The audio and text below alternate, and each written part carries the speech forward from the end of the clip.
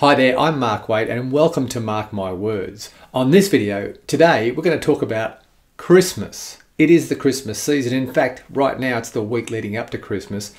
So many of us are facing into an interesting Christmas. In fact, it's been an interesting year, full stop, on more levels than one. But the truth is, I remember back when I was going through my hell, marriage breakdown, business collapse, lost my children for a while. Christmas was very hard. In fact, it was a difficult emotional period, which I, to be honest, don't think I coped with very well. But in the period of Christmas, I had some chance to catch my breath, just like you'll have some chance to catch your breath. And for 1 or 2 days, and I want to encourage you this Christmas to remember that in this season, it's a great season to reset your focus, reset your comeback plan, reset your future, because it's a time where we get to reflect and then make the necessary adjustments to make sure that our future is all we can make it. So right now, you might be going through a really tough time. You might be very raw from the consequence of a relationship and or financial breakdown. It could be the very first Christmas that you've spent by yourself. It could be a Christmas that is very different from previous Christmases that you have been used to. I want to encourage you to hang in there. It will get better. This might be a tough one for you. It might be very different. It might be very lonely, because it was for me. I remember it vividly for 1 or 2 years after my setback. But I want to encourage you that if you rebuild your future in a way that you can do, and I believe that you can do it, your future Christmases will be fantastic.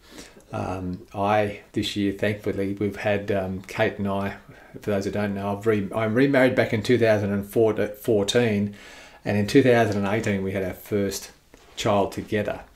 So my fourth, Kate's first, and Pippa her name is, and it's her first Christmas really as a 2-year-old that she remembers. Last year she was a bit young to really know what was going on, but this year she knows what it's about, and she's very excited about it. And so I, as a 50-something, so what am I now, 55 years of age, have got a new lease on life around Christmas. And I'm not saying that you're going to need to do what I've done, remarry, have a new child, have a new baby to get a new release on life, or a new lease on life around Christmas. But I tell you, it's regardless of what your future holds, if you plan it right and you have the courage to work out what it is you do want next Christmas, okay, and be emotionally immersed in what you do want, it's amazing how opportunities will come your way to give you the equipment or the resource or the vehicle to make those things happen in your life. There's a principle which says what you think about, you bring about, which is a true principle, but there's also one that says, as you think in your heart, so are you. So in other words, what you are passionate about, you tend to draw into your life, positive or negative. So if you're fueling your heart with the negativity of the past, or people that have hurt you, caused you pain, situations that have happened to you that have caused you pain, and you're dwelling on that emotionally, it's amazing how more of that will be drawn into your life, because what you think about in your heart, as you think in your heart, so are you. Whereas if you can consciously, first of all, be aware of that principle, and then secondly, decide what you're going to fuel your heart with, it's amazing how your life turns around, because this is the engine room of your life, if you like, your heart. It's what you fuel it with, what you're passionate about, what you really want to happen in your world. Do you have the courage to decide for a better tomorrow, to plan for a better tomorrow, to hope for a better tomorrow? 2020 has been a tough year. It's for many people, it's given many people a sense of hopelessness, right, and uncertainty and fear and all those negative emotions. But be careful, be wary of what you allow to fuel your heart, because what's in there is what comes forward. So how can you control how can you guard your heart with the things that you want to happen? Well, it all starts with a decision, right? The decision to fuel your heart with your desired outcome.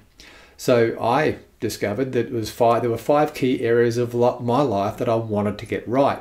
They were my faith life, family life, fitness life, financial life, and fun life. You've got to have fun, right? So I became very intentional around being very specific about what I wanted in those 5 key areas of life that I wanted to attract into my future, that I was hoping to achieve, that I was hoping to realize in my life. And that was at 42 years of age, when I had nothing. No marriage, no home, no cars, no money. I was $130,000 in debt with no assets.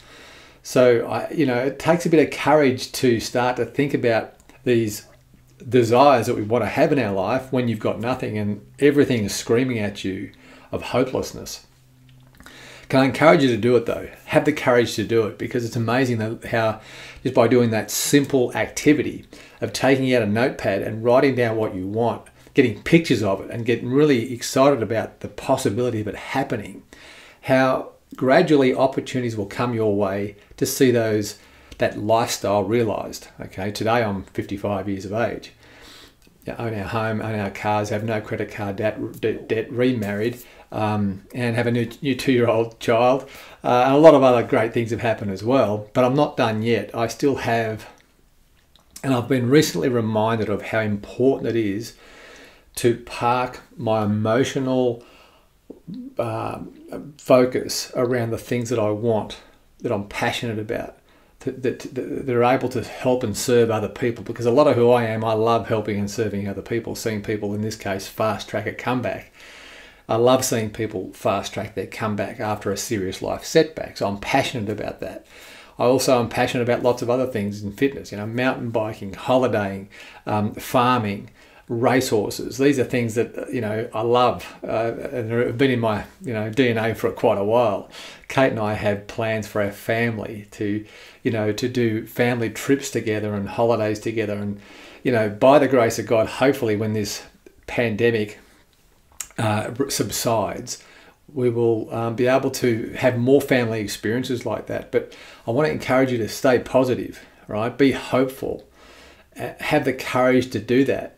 Don't give up hope. You can lose a lot of things in your life, but one thing this Christmas you don't want to give up is your hope. Sit down with a notepad and with a pen and begin to write out what you actually do want. Be emotionally involved in your future, because as you think in your heart, so are you. Okay, that principle is universal and it will never let you down, I promise. If you have the courage to action it and to really give attention and thought and intentional focus around those things that you do want. And if you want to use those 5 key areas of life, I talk about this a lot in detail, in depth on my course. It's a course called Comeback Heroes Masterclass. There's a link to the course somewhere in this video. If you look in the descriptions panel, you'll find a link to it. But I talk about that a lot, and I go through in detail how to set goals in those 5 key areas of your life. But these key things you have to be passionate about them, because as you think in your heart, not your head, so are you, okay? It's not simple, it's not rocket science. When I say it's not simple, it is simple, it's not rocket science, okay? Have the courage to do it, because this Christmas will be the leanest Christmas of the rest, that you'll ever have, right? If you get it right. Next Christmas will be different, okay? You've got to have a plan for your future, but it has to be something you're passionate about. So if you're watching this before Christmas, Merry Christmas. If you're watching this after Christmas, I hope you had a good one. The principles I've talked about on this video, if you can apply those, and when you do apply those to your life, you'll see things turn around and seismically shift in your world. If you like this video and you want to have more of this type of contact, if you're rebuilding your life and you're looking for a source of information and inspiration to help you fast track your comeback, then you've found the right channel.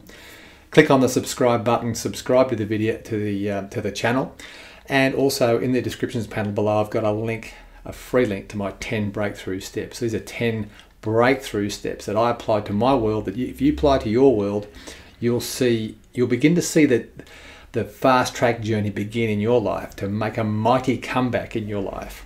Okay, because that's what it's about. And one day when you do make your mighty comeback, you'll have a fantastic testimony. The test produces a testimony. If you're going through a test right now, look forward to the testimony, because it'll inspire a lot of people when you get there. So until next time, I'll see you on the next video, and all the best for the forthcoming year. It's going to be a big one. Bye for now.